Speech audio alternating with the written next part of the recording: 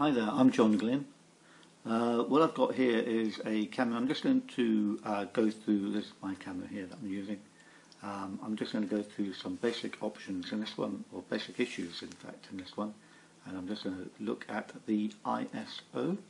The ISO in a camera, which is very small in this one, it's just got it down the bottom here, ISO, is on 100, and if I press the I'll go into the menu actually, quick menu, and I've got the ISO coming up the top here, which I can move through, and I'll show you how that works. Oh, it didn't on that occasion because I was in the wrong option, and I can go up and down the ISOs. There'll be auto ISO 100, 200, 400. It usually doubles. You can actually see in some cameras you might even be able to break it into fractions of an ISO, which is very much a digital medium, and you can see it goes to very, very high numbers indeed. Now, why do we have an ISO, and when does it work? When would we actually use the ISO as an option? What's it actually doing? Well, the ISO enables us to take pictures under low lighting conditions. Okay, so without adding flash, and still enabling us to hand hold the camera so we don't get any camera shake. So effectively we're pretending to the camera there's more light than there really is. That's the kind of thing that you're thinking about. The ISO will work on program mode, aperture value mode, shutter priority mode, and manual mode. In a Canon, shutter priority mode will be TV mode, okay, time value, but otherwise it will be shutter, I think, in all other camera systems, and that's when you'll find that the ISO becomes enabled for you to choose in auto mode, and also intelligent auto, if that's what you've got on your camera. You will find that it will be decided for you, and you'll have no control over it. Okay, we like to take control of the ISO because there are drawbacks of changing the ISO, and in particular if we go up to bigger and bigger numbers. I'll explain that now. Okay, so we have the ISO.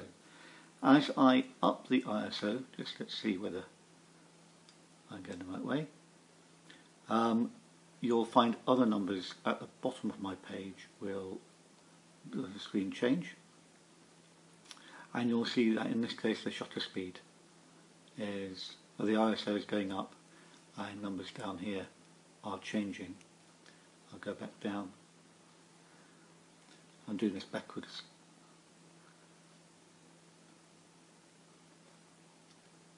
And the lower the ISO, the longer the exposure time. If it goes into auto ISO, the ISO will be decided by the camera. I've also got intelligent ISO, and then I can choose 100, 200, 400, and you can see the shutter speed is getting faster and faster. If there isn't enough light, it usually warns me, which is basically that I'll end up, if there isn't enough light, I will end up with everything down here changing colour. In my case it goes red. In other cameras it will flash on and off to warn you that there's a problem with the light or light levels in your camera. Okay, so if it can take a picture, then it remains white or steady. Okay, if it can't take a picture, then it will warn you in some shape or form and tell you that it's getting too dark. It might also tell you there's too much light as well, actually, as a warning. There usually is a warning of some kind. And if I can get it to do that with mine, I'll try and force it so you can see the impact. Let's just see whether I can. Let's just go to a lower ISO, because that ISO is very, very high.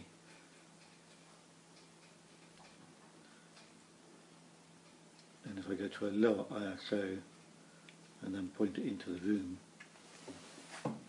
There we are. If I go to a lower ISO and point it into the room, you can see that it's telling me it's probably going to be too dark, and it's not only gone red, it's also flashing to warn me that everything is going to go to, it's going to be a very dark picture, or it might well be a dark picture. It doesn't mean it definitely will be, but as you can see in this particular case, it is, because there's nothing there. So if I want to take pictures in this room, I'm having to think, right, how do I add more light? And one of the easiest ways is by upping the ISO. So let's go back. Let's just set it up correctly so that I'm in the right position. Okay, here we are. So I can up the ISO. What I did then was go to a low ISO being 100, and now I will go up to a bigger ISO number and try and take the same photograph. And now you can see that my shutter and aperture are no longer flashing red. When I take a picture now and play back, there's a picture, and that was the previous picture. So I now have a picture, maybe a bit overexposed, but I've got a picture as opposed to no picture at all. Okay, so by changing the ISO, I enable myself to tell the camera I've got enough light to take a photograph,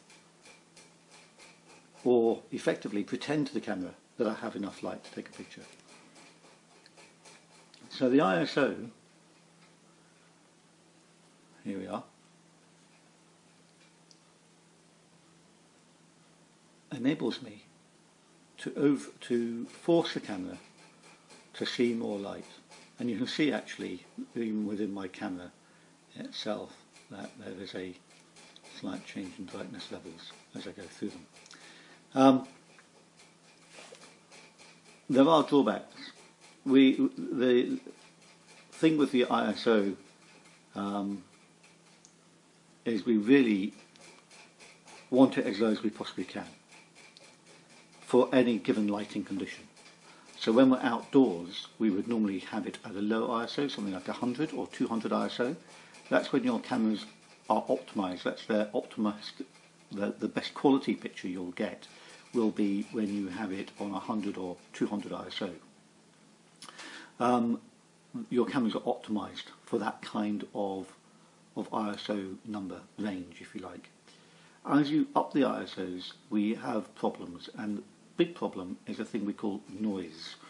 Basically, we get electrical interference. What's happening when we change the ISO in a modern digital camera is we're changing the electrical current. It's a bit like if you've maybe in school, if you did physics at school, you would have a row of lights coming on a board, and by adding a resistor, you change how powerful those lights are, how many lights come on, and it might be that if you up the number of lights in a row that you have lit, they won't be as powerful as just having one light lit.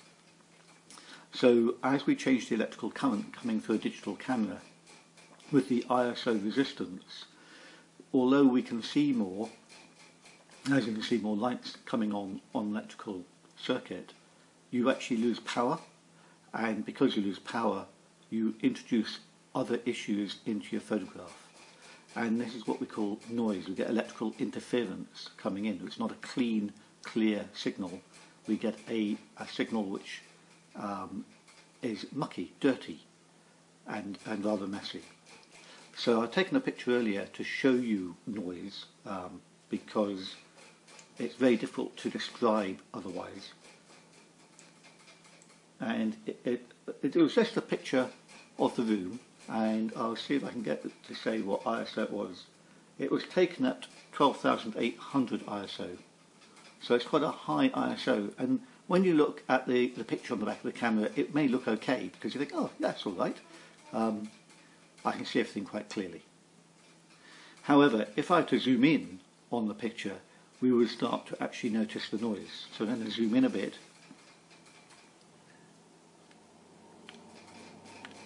And as we zoom in, we can notice that nothing is particularly sharp. Look at the actual radiator is all fairly mottled, and there are colours appearing in the picture. It's a white radiator, but I can see other colours appearing in the picture as well, which are purples and yellows, and the wall behind, which is just a magnolia, actually, just plain magnolia, also has other colours appearing in the picture, purples and yellows, greenish hues, various odd colours, and to try and hide that kind of look, you can see that the picture is quite soft and it looks a little bit out of focus. Okay, it almost looks like a watercolour painting. Now, sometimes that can look quite attractive, and a lot of people use them for things like landscape photography, but for people pictures, if you're photographing somebody at a wedding, they probably wouldn't appreciate looking like some kind of reptile. Okay, so you need to be very wary of upping the ISO to the very, very high numbers. The best thing to do is what I've done just now, is take a picture inside your house of something fairly plain, neutral colours, and just blow up an area and just see how mottled it is. If you like the effect, then great. If you find that it's really mottled and you think, no, you can't use it, then you know you wouldn't use it at that particular ISO number. In this case, 12,800 for this particular camera would be pushing it a bit. Why do manufacturers have such big numbers? Well, it's a computer. They can quite easily go as high as you wish. You can take a picture, and under certain circumstances, for insurance purposes or whatever like that, you might need to take these sort of pictures. But for general everyday use, you would always try to go to a lower ISO. So the lower the ISO, the cleaner, the sharper the picture will look, and the nicer the picture will be. And therefore, camera manufacturers design the sensor in here, what we would call in the old days film, for around about 100 to 200 ISO, which is where you'll get your cleanest looking images, your sharpest looking images. Okay, and instead of having this kind of mottled effect. So when I'm setting up my pictures, we would go to the ISO option. It might have a button on the back that says ISO. If you don't have a button on the back that says ISO, it might be within the menu setting or within the function button setting, which you may find here, or you may have a quick menu. And the quick menu would also open up the ISO options in a Nikon at the under the letter I, and you can then again go through the different ISOs, and you would go down to an ISO which enables you to work without getting too much noise. Okay.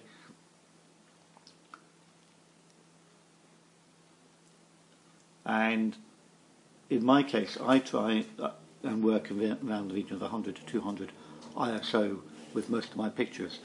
The reason we would have to up the ISO would be if we're doing indoor photography without flash. So if we went into a museum, art gallery, at somebody's wedding, maybe in a church, where you can't use flash because it would either ruin the atmosphere or it would ruin the artifact, like in an art gallery, taking pictures of paintings are not going to be very keen for people to use flash, because the flash would undermine the quality of the paintwork eventually in the colour.